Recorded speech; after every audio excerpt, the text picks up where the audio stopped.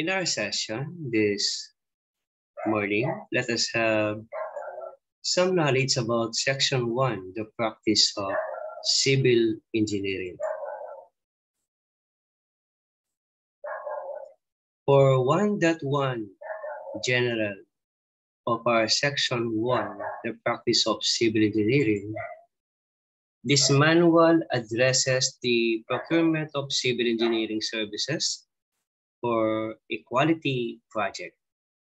Quality by definition is one satisfactorily meeting both the expectations of the client or employer and the requirements of the project. It requires professional dedication, effort, adequate time for investigation, planning, and innovation, fair compensation, and appropriate authority and responsibility.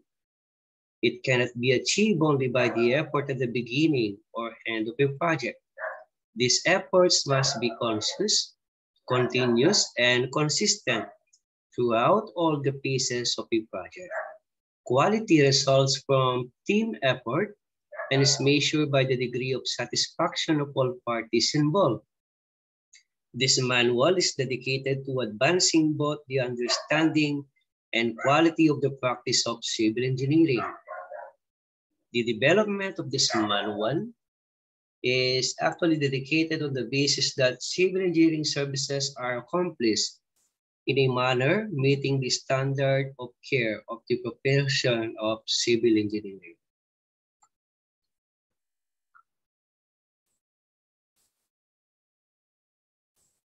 Then let's talk also about the professional responsibility.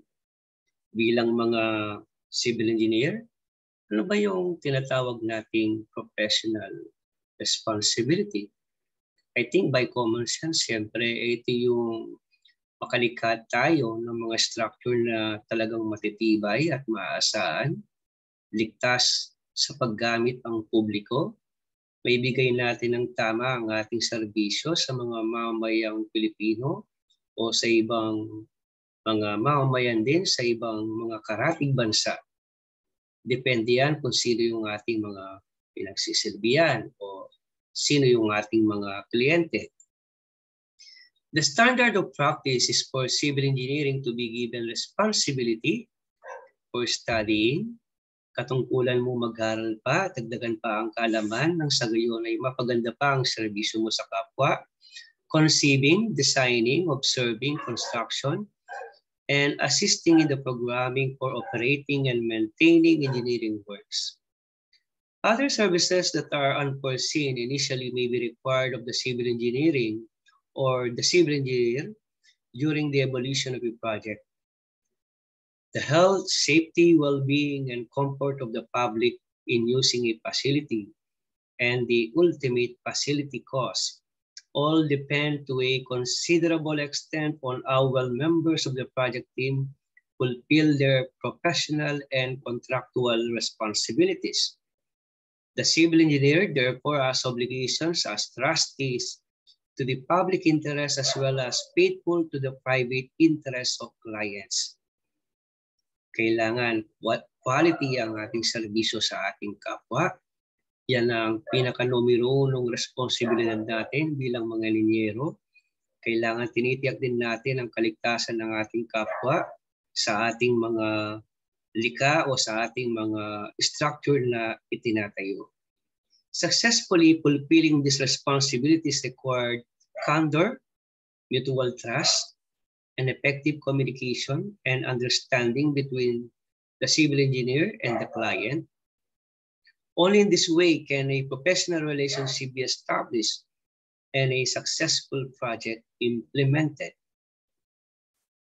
So bilang mga engineero, kailangan alam natin ang ating responsibilidad bilang mga engineero.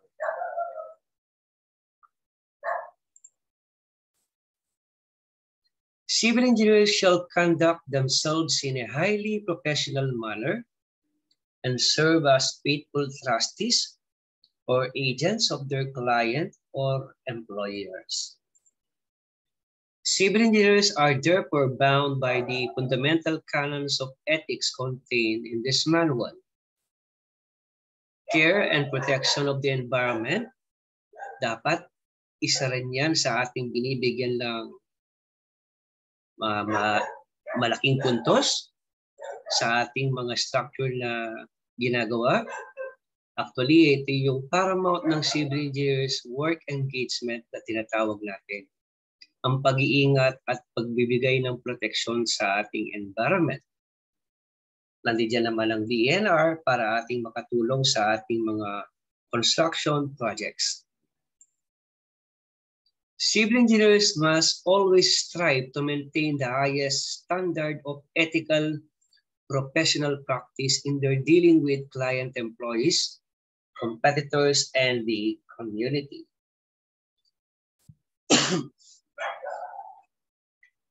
For the client-civil engineer relationships, paano ba tayo makakalika ng harmonious relationship between client and civil engineer relationships? Simple lang, tayong mga inhinyero, kailangan nating maging honest sa ating mga kliyente. Kailangan ang ating mga serbisyo ay satisfy ang ating mga kliyente. Ang sa gayon ay magustuhan nila ang ating trabaho, and then maging harmonious ang relationship ng bawat isa. May iwasan ng mga conflicts, iwasan din ang maging corrupt, and so on and so forth.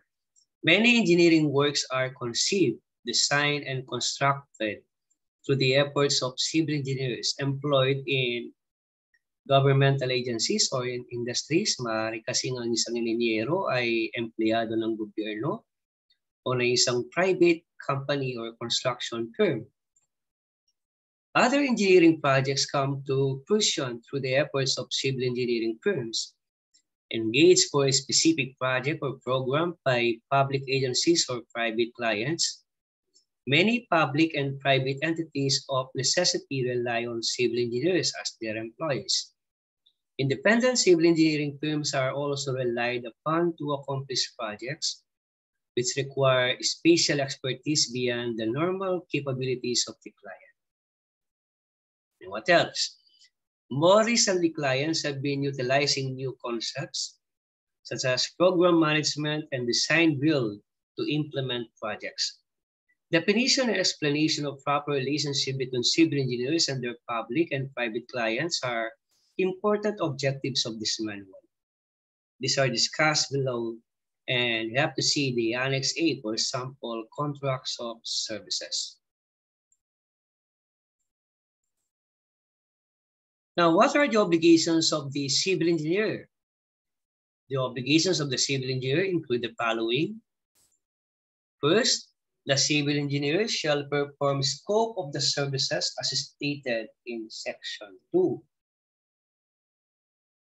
The civil engineer shall exercise reasonable zeal, care, and diligence in the performance of his obligations. The civil engineer shall act independent and as required by the contract, perform with the necessary skills and professional judgment when required to certify, decide, or exercise discretion between the client and a third party with whom the client has a contract. The civil engineer is authorized to act as the client's faithful agent when required by only as implied in Section 2 or implied in the contract adopted for the project.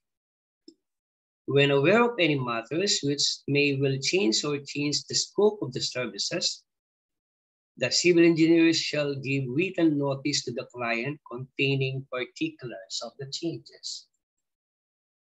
For specified state services, the civil engineer shall not initiate or proceed with any subsequent stage of the services without the approval of the client. When required, the civil engineer shall direct and cooperate with all other professionals and integrate their work, where applicable, into that being undertaken by the civil engineer and other professionals, but shall not be professionally liable to their work.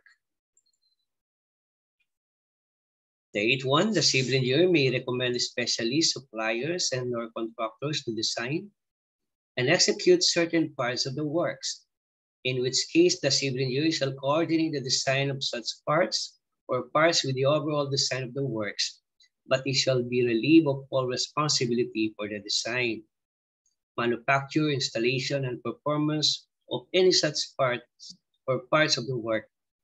The civil engineer shall not be liable for acts of negligence, default, or omission by such persons or person. The civil engineer shall notify the client of any interest the civil engineer as which may significantly conflict with the interests of client under their contract. Now, we also have the obligations for the client or obligations of the client. The client shall pay the civil engineer for his services, definitely. The amount of fees and expenses set out in or determined in their agreement. The client shall provide the civil engineer within reasonable time that does not result in delay to the provision of the services. All information required by the civil engineer in the performance of the services and a decision in writing on matters properly prepared to the client in writing. The client shall cooperate with the civil engineer and shall not interfere with or obstruct the proper performance of these services.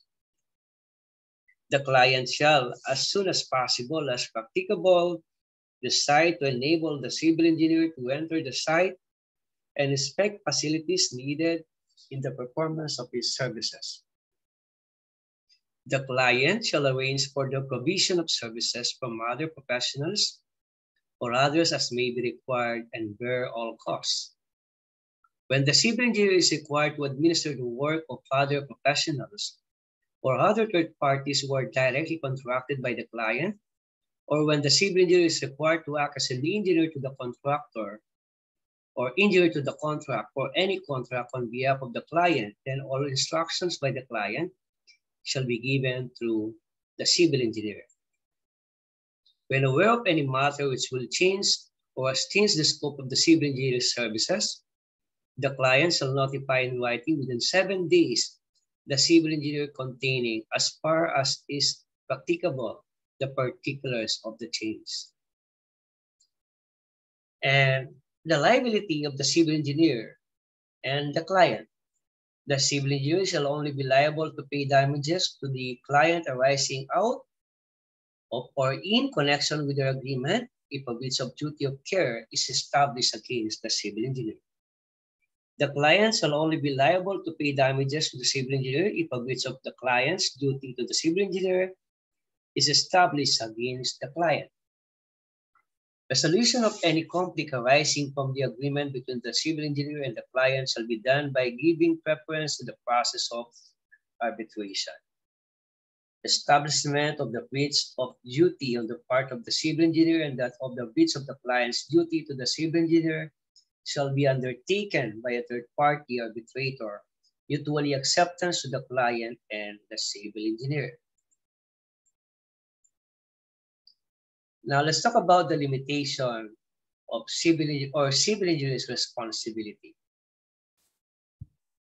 The civil engineer shall have no responsibility or liability for cost, loss or damage of whatsoever nature arising from any errors in or omission from data, documents, plans, design, or specifications not prepared by the civil engineer or other personnel under the direct control of the civil engineer, and arising from any hack or omission or lack of performance or any negligent or fraudulent act or omission by the client or any employee or agent of the client, other consultants, contractor, or suppliers.